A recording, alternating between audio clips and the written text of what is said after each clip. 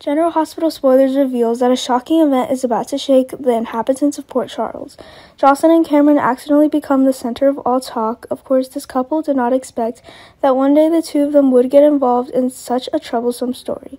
Teenagers travel to Sonny Corinthos' cabin to relax Spencer before his punishment at Spring Ridge. Yet that is where Esme conducts her filthy schemes.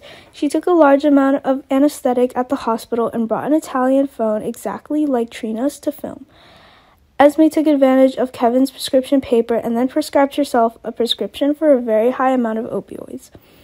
When everyone was not paying attention, Esme, who made drinks for Trina, Jocelyn, Spencer, Cameron, added opioids to Trina's glass of water. Thanks to Esme, Trina fell asleep in her own room and didn't know what happened. And Jocelyn and Cameron also didn't find out that their first night of love was all filmed. Trina kept thinking that she was drunk, but she didn't think Esme had added anesthetic to her wine glass. Esme had the video in her hand, and she has a great plan for it. Esme would post the video on the internet and then blame Trina. The phone that Esme used to shoot was identical to Trina's and synced perfectly. Once the video is posted online, the speed of transmission is extremely fast. Everyone around Jocelyn and Cameron knew about their private affairs, including the school friends. At that time, Joss and Cam did not realize that they were the topic of discussion.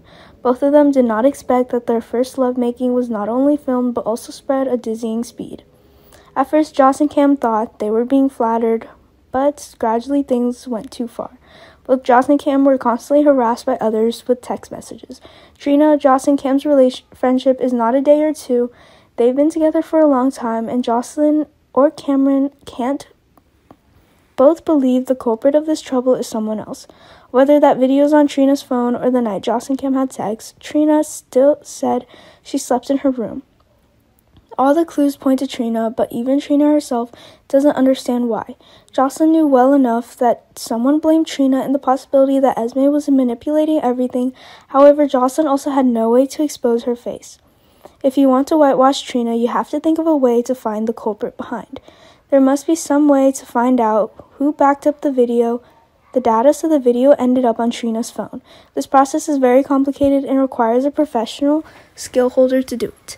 But will Joss accept to let his family members or loved ones see this video?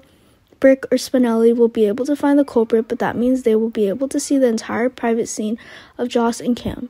Joss should mentally prepare and consider himself ready to share this video or not.